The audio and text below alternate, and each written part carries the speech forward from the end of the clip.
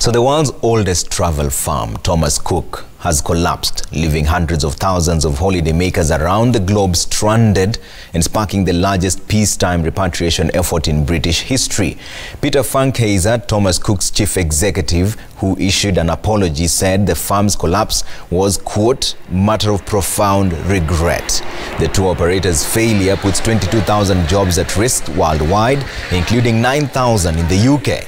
The travel agency had secured a €900 million rescue deal led by its largest shareholder, Chinese firm, in August, but a recent demand from its lending banks to raise a further €200 million in contingency funding put the deal in doubt. The holiday company spent all Sunday in talks with the lenders trying to secure the additional funding and salvage the deal, but to no avail. The government's official receiver was appointed in the early hours of this morning, the 23rd of September, to take control of Thomas Cook.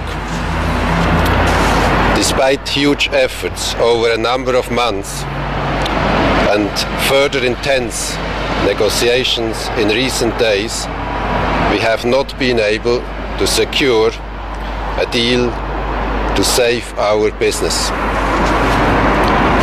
I know that this outcome will be devastating to many people and will cause a lot of anxiety, stress and disruption.